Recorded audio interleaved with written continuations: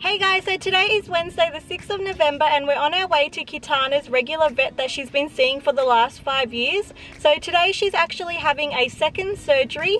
Anyways, I will update you about everything when we get back home. Bye!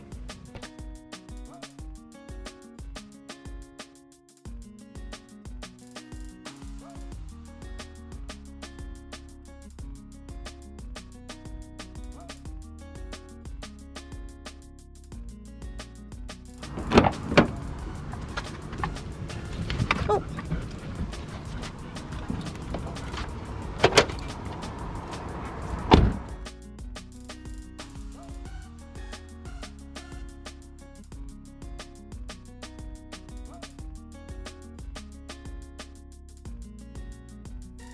Hey guys, so we're back home after dropping Kitana to the vets for her surgery. So I thought I'll do a quick update just so you know what's going on and why she needed a second surgery. So about a month ago, she developed an ulcer. Originally, we thought it was a hot spot because it really did look like a hot spot, and the vet actually thought she had cancer, but thankfully all the tests came back negative that she didn't have cancer.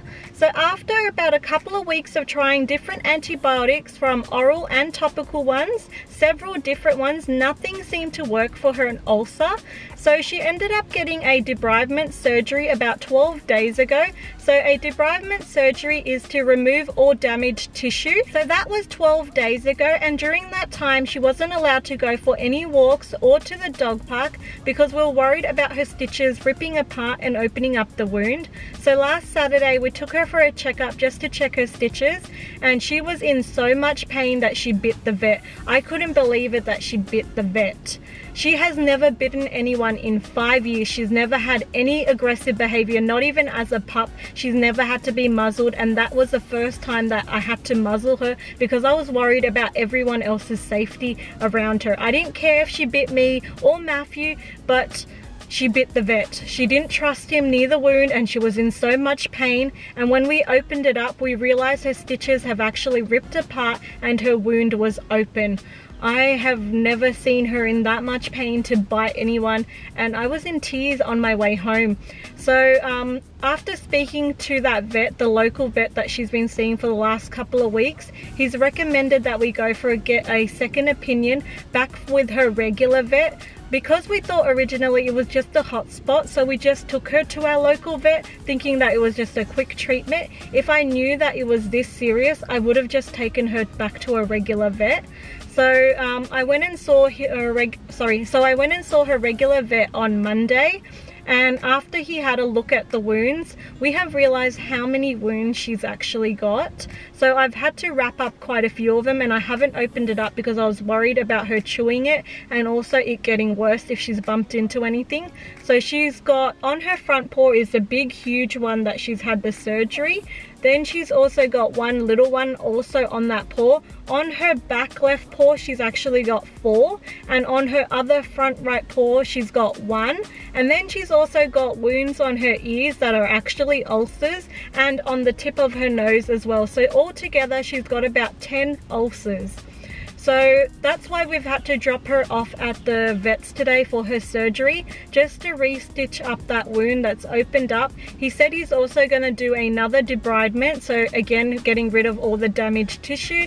He might also get some off the back left paw as well. So I dropped her off around 12 o'clock. I got to stay with her while she got her sedation, the injection that she got to sedate her. And once she was completely sedated, I helped the vet lift her up on the surgery table. And then once she was all set up, I left. So right now it's about 1 o'clock that we've just got back home, and I have to call back around 4 o'clock just to check how she's doing. Because she's under anesthetic, I'm very worried because of all her breathing problems.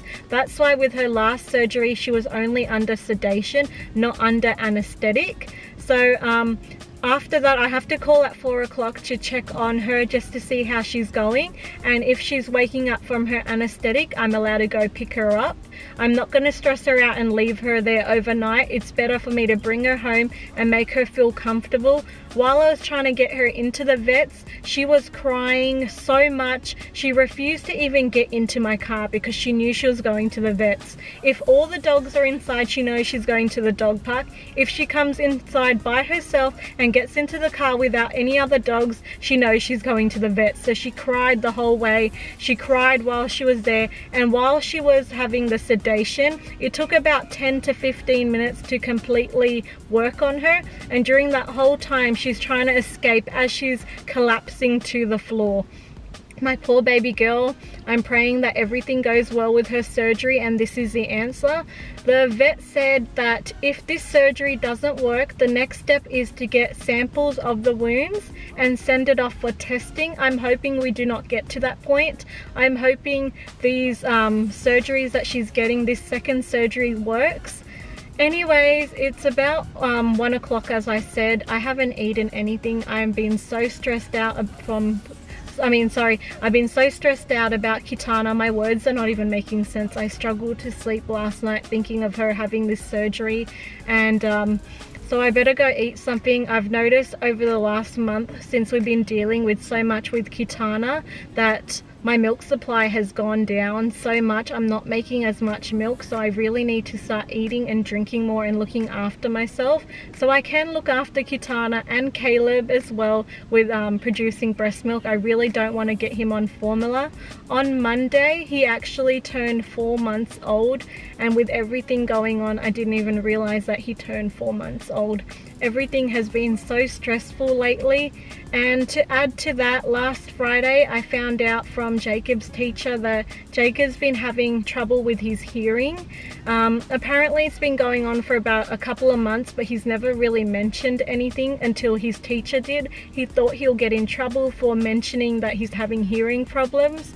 So he's only just started swimming over the last couple of weeks, so we're not too sure if it's that. We took him to the doctors on Saturday. His ears are completely clear, so we have to go and do a hearing test for him, which I can't book in anything until January or so, because a lot of them, they have a long waiting list. The number that the doctor actually gave me, they do not do it for any kids under 12, so I need to find somewhere else that they can do it from birth to 18, so that Jacob's 8 years old now. Just so much going on. Anyways, I'm just stressing myself out thinking about everything that's going on. I better go inside, eat something, feed Caleb, and then at 3 o'clock I gotta go pick up Jacob, and then at 4 o'clock I gotta call the vets. So anyways, I will record us going to pick up Kitana, and I'll film her and everything and update you on everything, how everything went with the surgery. Anyways, I will talk to you later. Bye. Hey guys, so I just got a call from Kitana's vet. Everything went well with her surgery and she's woken up from the anesthetic, so time to go pick her up. Bye.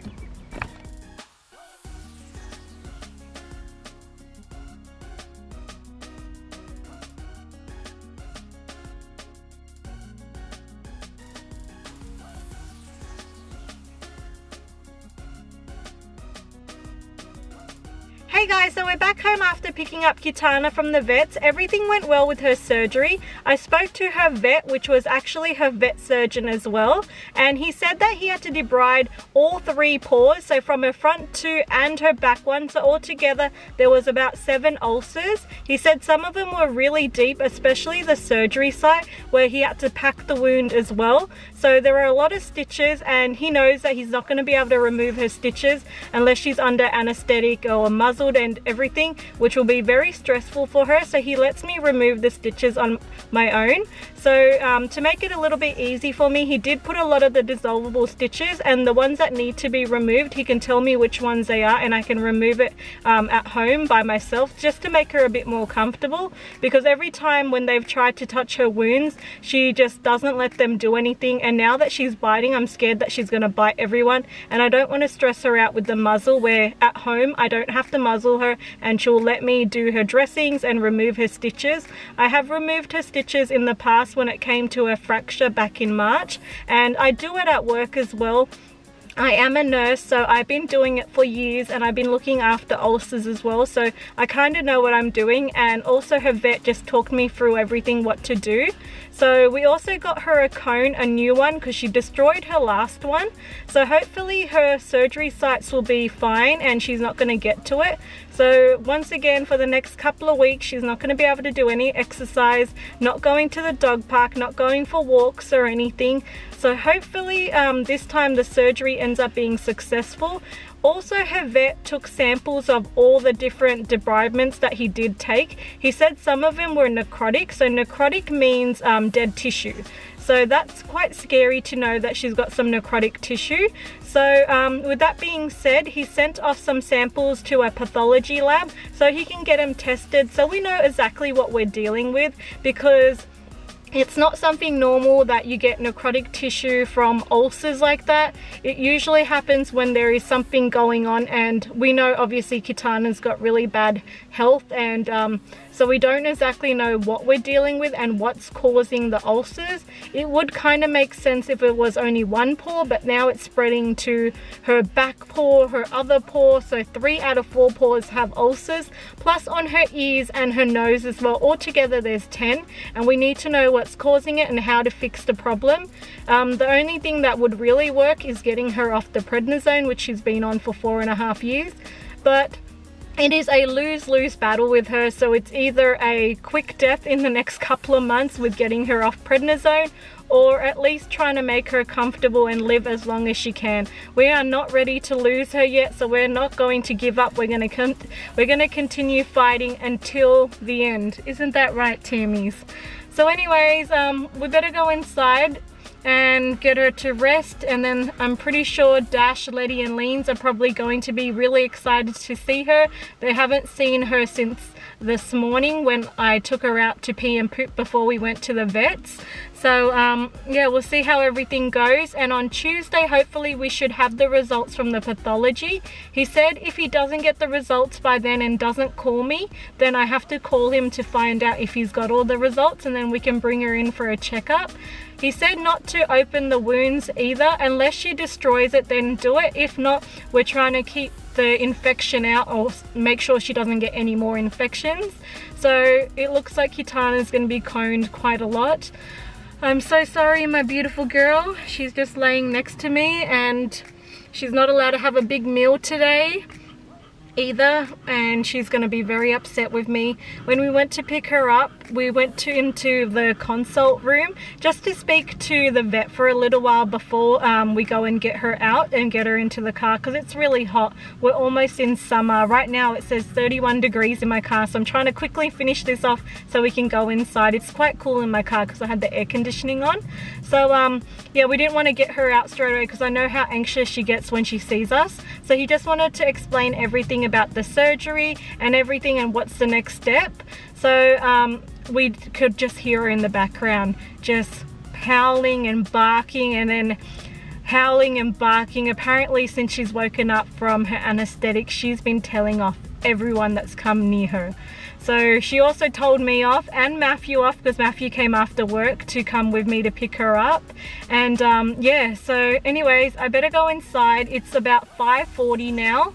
We're gonna go cook dinner, relax with Tammy's, and hopefully bring the other dogs to see her. If she gets really stressed out, we'll probably put Dash, Letty and Leans back outside, or if not, we can probably put them in, actually put Kitana in our room or Jacob and Isaac's room down the hallway and shut the door while the other dogs can enjoy the air conditioning. Anyways, I will talk to you later. Bye.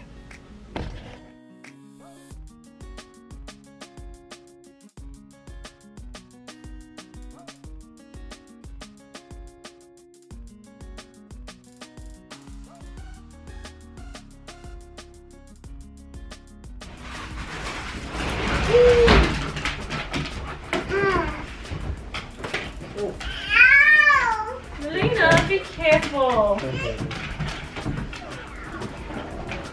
Letty. Ow! Letty! Melina, stop sniffing her butt. She's the same Tammy's that was here before. What's that? No, no. Tammy! What's that?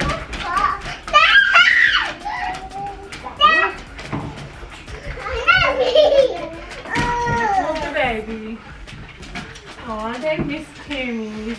Timmy's teleport. Did she teleport? Yeah, Timmy. Where did she teleport to? I'm at the doctor. At the doctor's? Is that what they said? Yeah. Leanie's, be careful Oh, of the she baby. did not teleport. Oh, she did not teleport. Yeah. Probably one of the things. She just did not teleport. Guys.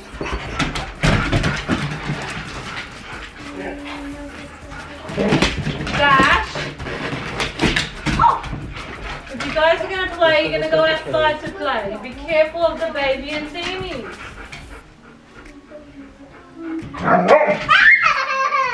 What's he doing? Moving. Hi. That's it. Be careful around the baby. Elena. Dash. Hi, Leanie. Did you miss Timmy?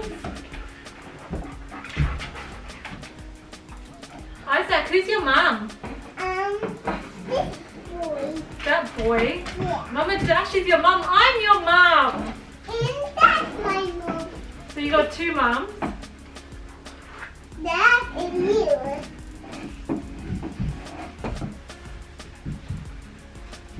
And that mom up so fast. Hey guys, today we're going to be going to the vet to get Kitana's wounds checked to see if it's healing properly. Bye.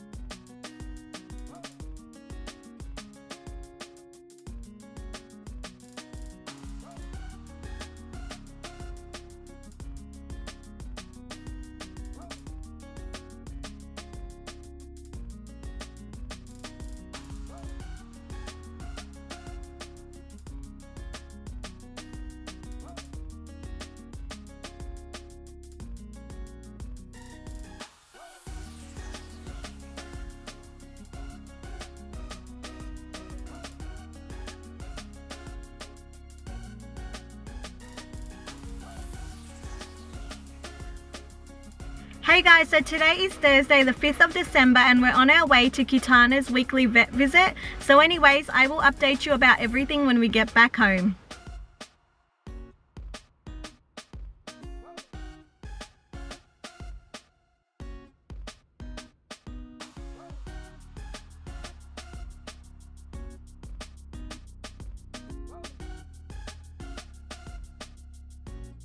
Hey guys, so we're back home after KITANA'S vet visit. So when the vet took off her dressings from her 3 paws, we have noticed that her ulcers are about 50 to 70% better. Some of the surgery sites where she had the stitches, they are about 90% better. But we do also have some bad news. On her back left paw, she's actually developed another 2 ulcers this week. So the reason that she's getting all these ulcers is the prednisolone. So last week we got the results from her surgery, the samples that they sent off.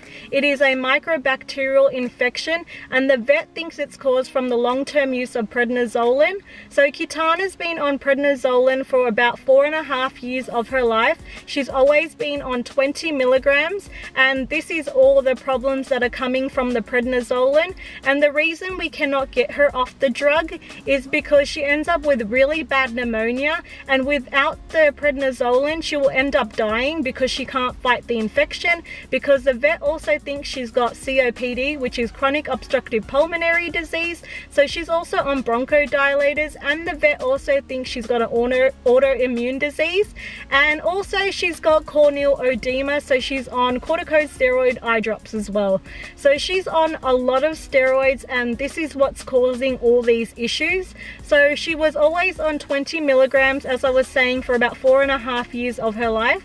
We have brought her down to 15 milligrams. I thought this is the best time to maybe slowly wean her off the drug, or at least reduce the dose if we can't get her off it completely, because we're getting so many problems from it, and either way she's going to be dying from some sort of side effect from it. So I'm just hoping these ulcers do not take over, because if she's in a lot of pain, I just can't bear to put her through this. She can't do all the normal things that a dog does. She can't go for walks, she can't go to the dog park, she has to be stuck inside, she's not allowed to play rough. She ends up with fractures because of the side effects from the prednisolone, because it weakens the bone, it also weakens the skin and makes it really thin. So she's just got issue after issue after issue, and it is a losing battle with Kitana.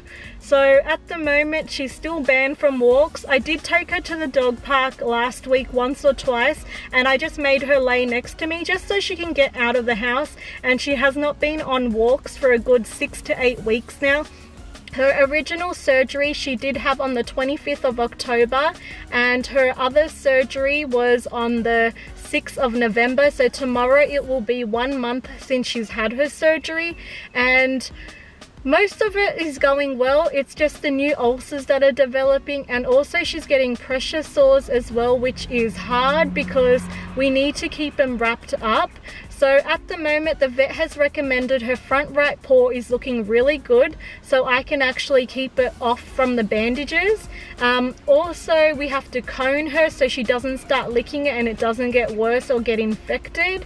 And for the last 2 to 3 weeks she's been on 15 milligrams from 20 milligrams of the prednisolone. So we have given her 3/4 of her regular dose. She's doing really well. No breathing problems or issues have arisen at the moment, but she's also been on antibiotics for about 6 to 8 weeks now. So that could also be the reason that we haven't noticed anything. The real test will be when she gets off the antibiotics, but it doesn't look like she's going to be getting off the antibiotics anytime soon. So that's kind of good news for us, that we can probably lower the dose, and hopefully that will help with the healing process, as prednisolone slows down the wound healing.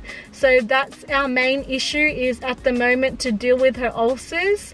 So I need to get her inside and do her dressings. Of course, I've been showing the last 3 to 4 weeks of her wounds, so you can see what her wounds look like now, and you can see it from the before and after little clips from this video of what her wounds originally look like post-op surgery, before surgery, and how it's been healing over the last couple of weeks. So anyways, I better get inside. I also got to feed Caleb, give Isaac breakfast. It's almost 11 o'clock and we've just got back from the vets, because I thought I'll leave straight away so we can get that over and done with in the morning, because I did notice she started limping, not yesterday, the day before, and after doing her dressing she's still limping, and seeing all those new ulcers a couple of days ago developing, I really wanted to get her to the vets. So anyways, I better get inside. I will talk to you later, and I will probably update you in another vlog with how Kitana's going. Let me know if you're enjoying looking at her wound and how it's healing, because I can do another one maybe next month and you can see all the difference with her wound healing over the next month or so. If not, I will still document it for my own sake, even if I don't put it on YouTube. I just want to make sure she's developing well and it's all healing. I'm really enjoying seeing these pictures, because seeing her wounds heal is the best news for me, but then seeing all the old ones and the new ones developing, that's where it's all going downhill for me. But at least I know what it looks like last week, the week before, pre-surgery and post-surgery. So in this way, as much as I really didn't want to be making this vlog, I'm happy that I did, because I get to see the difference with her wound, if it is healing, if it's getting worse. Anyways, I'm not making any sense. I'm probably not. I'm just really exhausted and tired and stressed. Anyways, so I've said that quite a few times, so I will talk to you later. Bye.